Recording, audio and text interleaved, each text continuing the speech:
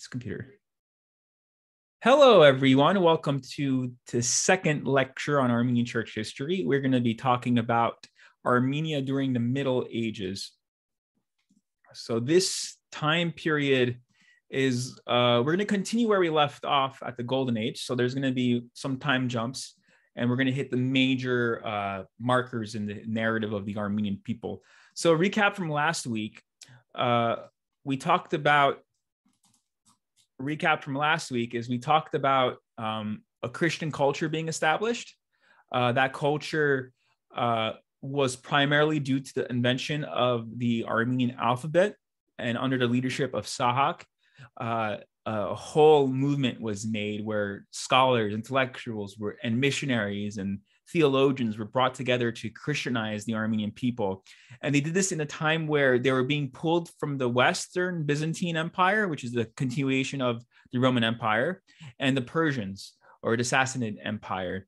So in the midst of a turmoil where Armenians are living in multiple spaces, in the middle of these wars, an identity is emerging that's Christian, Armenian, and it's all due to creating an alphabet, translating the Bible, and making sure the culture is all about what's in the Bible. And the big test on this new identity was Vartanants. It was this moment of, are we willing to die for this? And they led a fight. They got brutally killed, but they kept fighting. And eventually they were able to sign a peace treaty where they were able to experience freedom of religion. One of the early declarations ever on something of that nature within the Persian Empire. So you would think that the Armenians would be like buddies with the West, but that's not the case either. One of the main reasons is because of the politics of the Roman Empire, which is Byzantine Empire, but also because of the Council of Chalcedon. So the same time, 451, when Armenians were fighting for their faith, trying to not convert to Zoroastrianism, the first huge major church split takes place. And it's in 451, Council of Chalcedon. It's in Western Turkey today. And it was over, how is Jesus divine? How is he fully divine and fully human? Like the Council of Chalcedon said that Jesus is one person with two natures, fully God, fully human. And the Armenians didn't even show up to that council because they were too busy being killed by the Persians. Anyway, this leads to a unique Christian perspective, but it sets Armenian history on a trajectory that's going to be an isolated Christian group in the midst of war in a very difficult geopolitical situation. And yet, despite it all, they're able to keep their religion. So let's talk about the ancient city of Dvin. For whatever reason, Armenians love to name their daughters. Armenians are supposed to love their daughters. Did you guys see the next slide? People see the slide on Dvin? No. No? No. Not yet. All right, let me reshare it then. Have a good night. All right, now can you see it? Yes. All right, now you can see me on top of a hill. That hill is the hill of Dvin. Dvin is actually a Persian word for hill, apparently. And there's this ruined city you could visit. It's right on the border between Armenia and Turkey. It's by Mount Ararat. When I did missionary work there, I got to spend a few days in Artashat, that area. And the pastor took us to Dvin, and I was checking my phone, probably talking to my wife, and someone took the shot of me on the top of this ancient city where there was multiple Armenian church councils. And the three important ones were in the 5th century, church, where Armenians officially became what is dubbed Oriental Christians. They rejected the decision that God is one person, two natures, or Jesus is one person, two natures. And they were holding on to Miaf is like another position where, yes, Jesus is one person, but instead of saying he's two different natures and trying to divide Christ, he's just this unique mediated nature. He's a brand new nature. Let's call it something else. So One of the reasons why the Armenian Church was really hesitant to what is Orthodox Christianity in the West is because it sounded too much like Nestorian Christology, where their position was God is two persons, two natures. Jesus is two persons and two natures. And the reason why that's bad is because if Jesus is not the bridge between us and God, he has to be this mediator that has both elements. It can't be divided. There's no salvation if Jesus is not God. There's no salvation if Jesus is not born of the Virgin. Jesus is this mediator between the earthly and the divine, human and God, humanity and God. So the moment you play with that, the whole Christian system breaks down. Now, I believe the monophysite and the miaphysite positions is more semantics than anything else. But this is not a theology lesson. This is a history lesson. But it's important to know that in 506, at the First Council of Dvin, the Armenian Church, after regrouping from the whole Vartanants persecution, sided with the Coptics, with the Ethiopians, with the Indian Orthodox, with the Syriac officially to be a separate branch of Christianity that's outside the Roman Empire, which is now Byzantium. So it's important to know the geopolitics as well. Isn't it interesting that it's the division is on a political boundary? So then the Second Council of Dvin happens, and Dvin is now the spiritual center. It's where the Catholicos resides, and you're going to see Armenians jumping around to different major cities. So in 552, the Armenian Church starts really creating its church calendar, the feast days, the liturgy. It starts getting more organized. 552, which is interesting. So what's happening from 301 to 552 is not as structured as we think. Also, the Third Council in 610 AD, there's some more rejection on Nestorian Christianity. And the funny thing about Nestorian Christianity is Nestorius is this bishop in Constantinople who probably wasn't Nestorius, but they labeled it after him. That's another story for another day. But there was a couple more councils of Dvin, and it's important to know that, or Tavin, if you know someone. It's just important to be aware that these councils were happening during this transitional period as we're going to go to the Middle Ages. So an important historian, it's kind of meta to talk about the historians of church history while we talk about church history. Bishop Sebios, I don't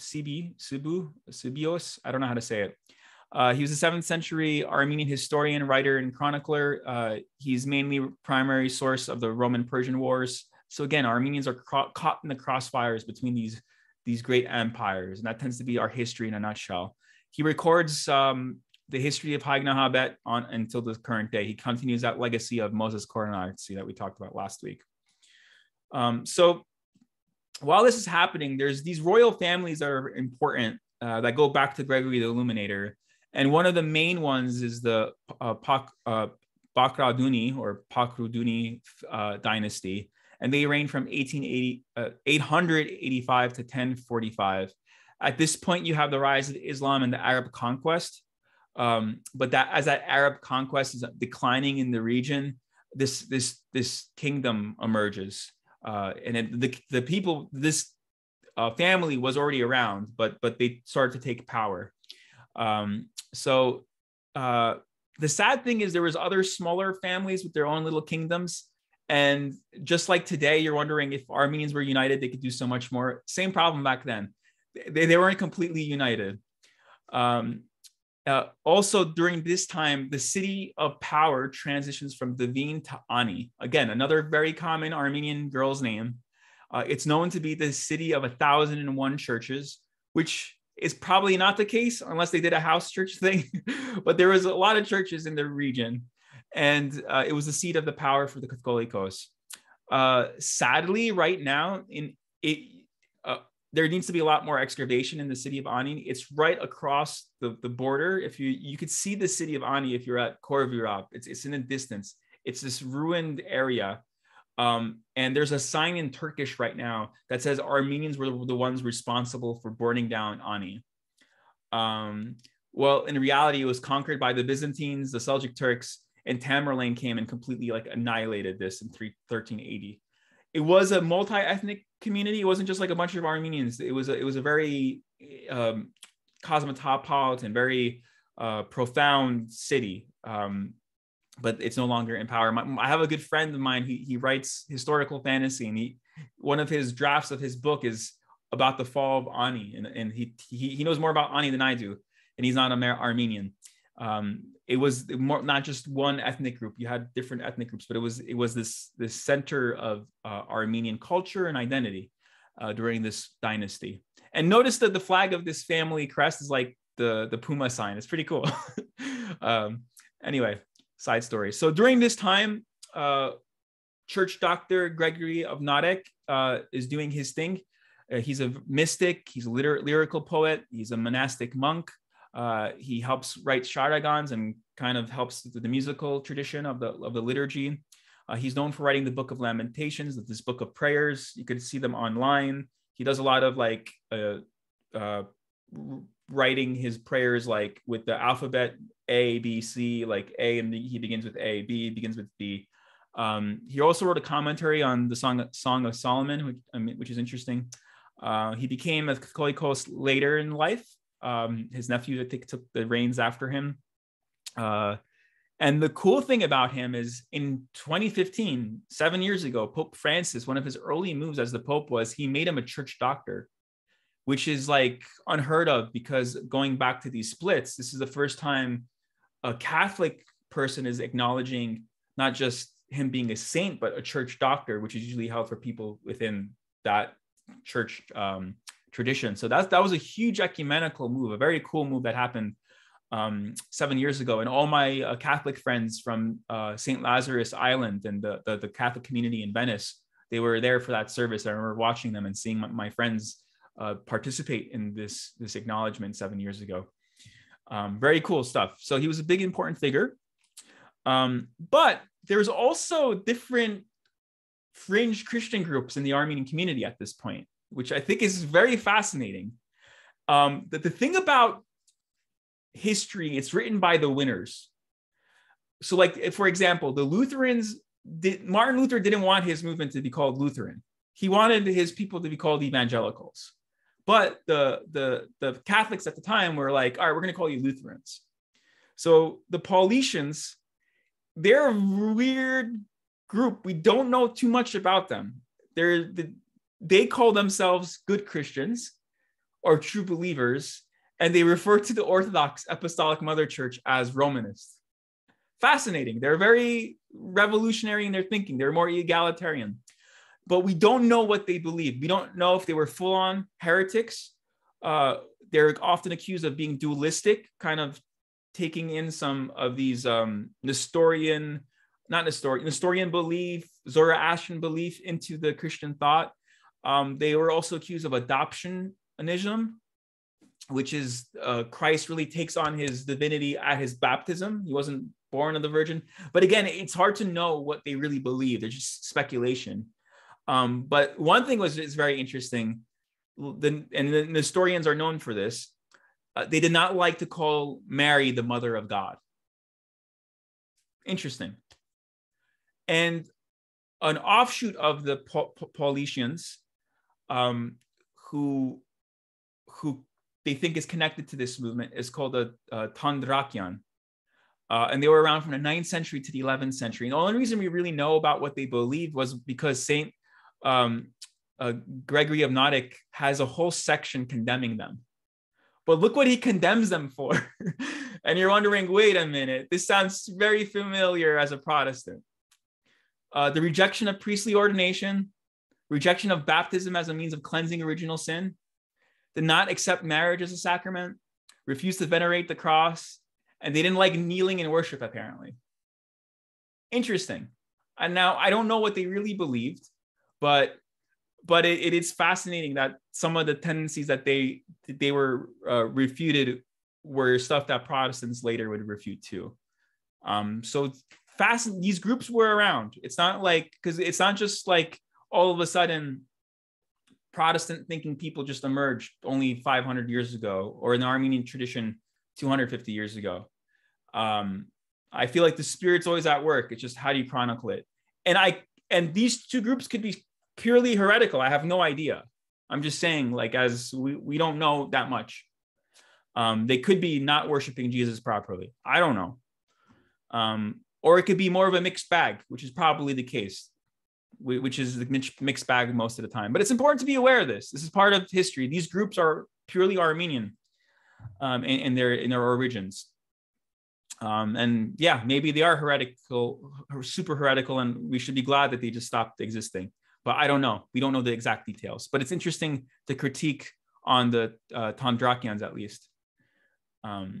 So another important sidebar before we jump into Western Armenia and the Kingdom of Cilicia officially, the church had its great schism in 1054.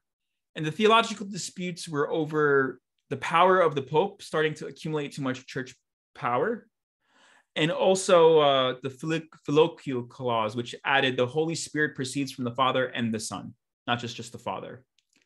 So there was a theological debate. Again, this is not a theology lesson, but it's important to know the theological reasons. But the real split happened during the Fourth Crusade, where the Venetians, instead of trying to reclaim Jerusalem, they sacked Constantinople. They were attacking each other. And there's a whole bunch of reasons why that happened. But that really is the official marker when they're fighting head on like that led to a great schism. And this is very tragic. So what this leads to is you have the Catholics in the West, you have the Orthodox, Greek Orthodox, Russian Orthodox in the middle, and then you have the Oriental Orthodox on the fringe. And while the church is divided, you're going to have Mongolian invasion, the rise of the Turks, a lot of conquest. But the real sadness is the Christians who claim to be Christians aren't getting along. And that's history for you.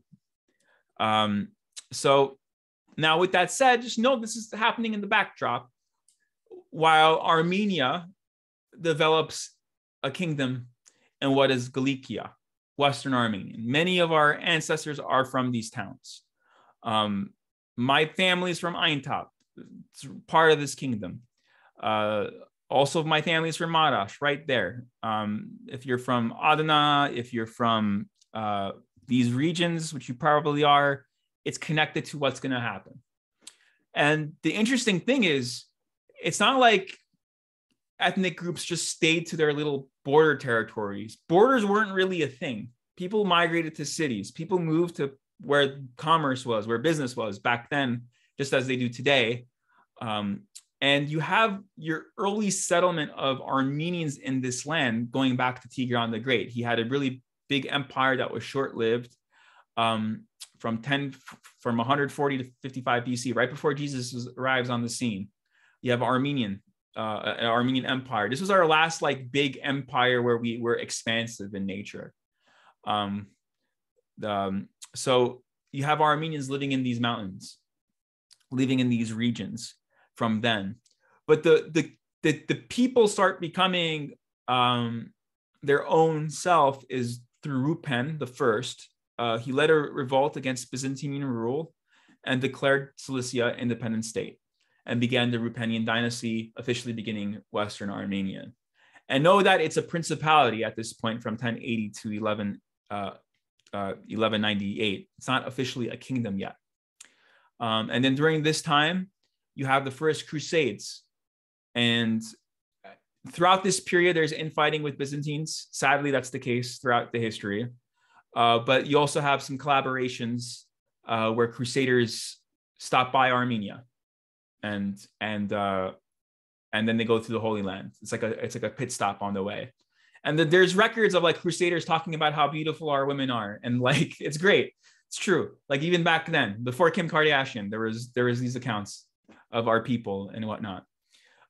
So then you have during this period too a strong relationship with France, especially in the Third Crusade, with the house of with the French people, because they have a strong hold in Cyprus. And there's a lot of intermarriages, political marriages, political betrayal during this time. It's very Game of Thrones because it's history. There's a lot of intrigue and whatnot that I would love to get into, but I need to learn it more. But it's definitely people are upset that this person took the throne. People are marrying this person to establish power and establish alliances. That's all happening during this period of history. And there's a reason why there's an O and F at the end of the alphabet, because of French words. Like it was added later. Oh, the off was added later. And you have words like baron, like French terms are being used, and Armenia, Western Armenia begins to learn from France, and France learns from Armenia. There's this back and forth going on. A cool nugget of history: during the Third Crusade, Armenians allied with King Richard the Lionheart and King Philip. They prevent Salah ad-Din from invading Cilicia. Cool, fascinating stuff right there.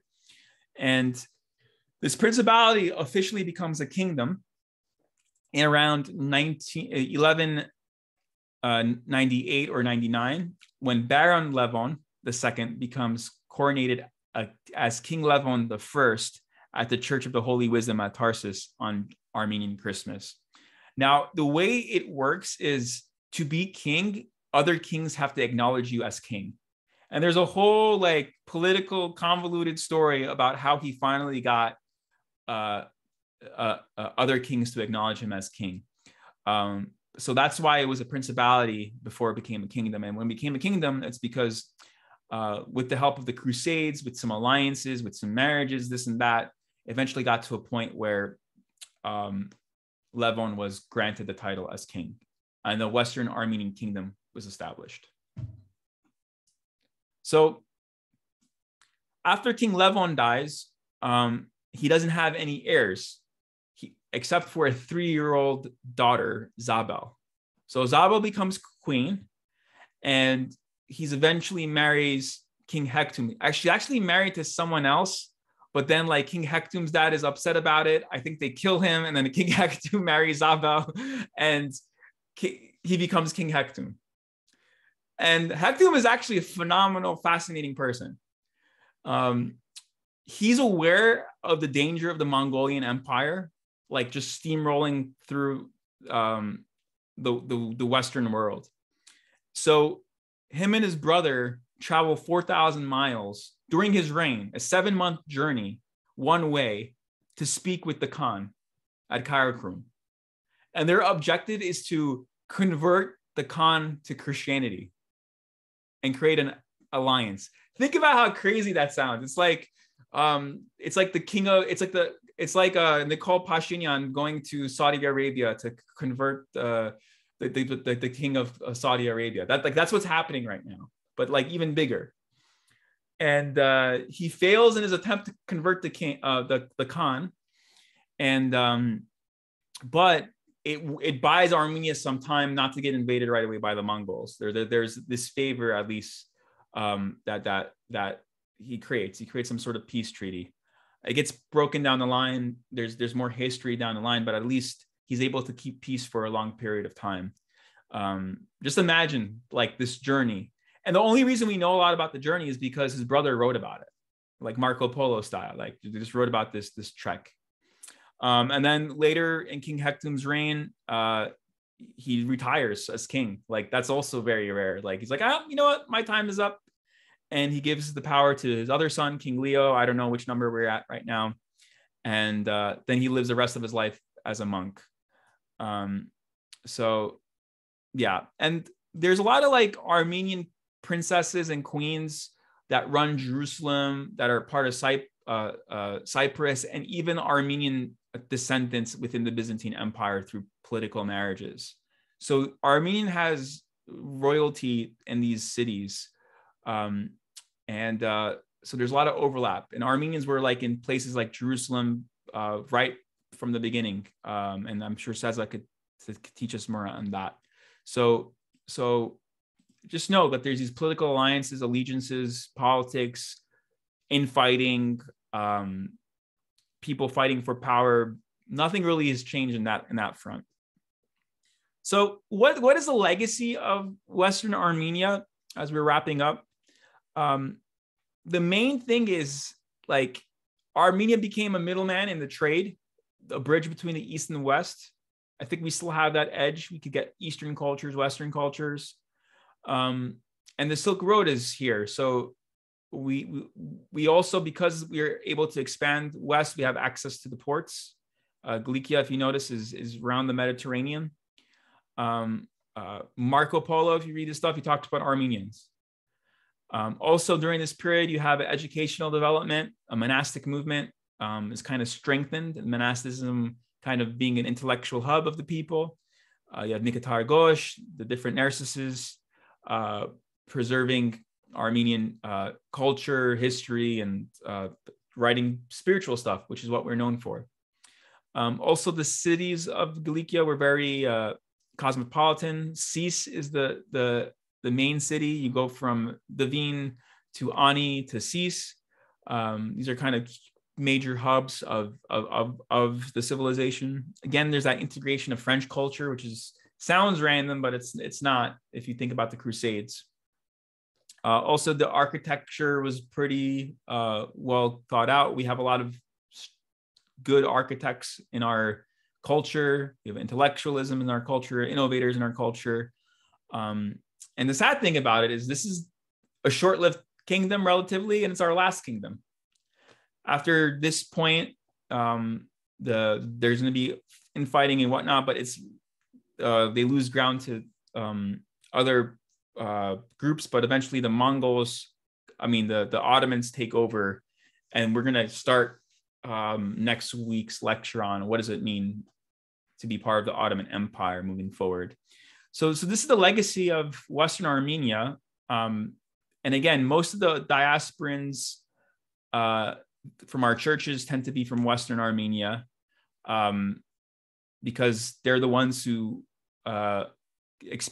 experienced the genocide. If you look at the genocide, primarily it's Western Armenians, villages that get completely wiped out. But you have Armenians living in these areas from the time of Jesus. So just to put that in perspective. So that's it. So I'm going to pause this lecture. For those listening online, thank you. We're going to now do Q&A with the group we have here. So let's talk.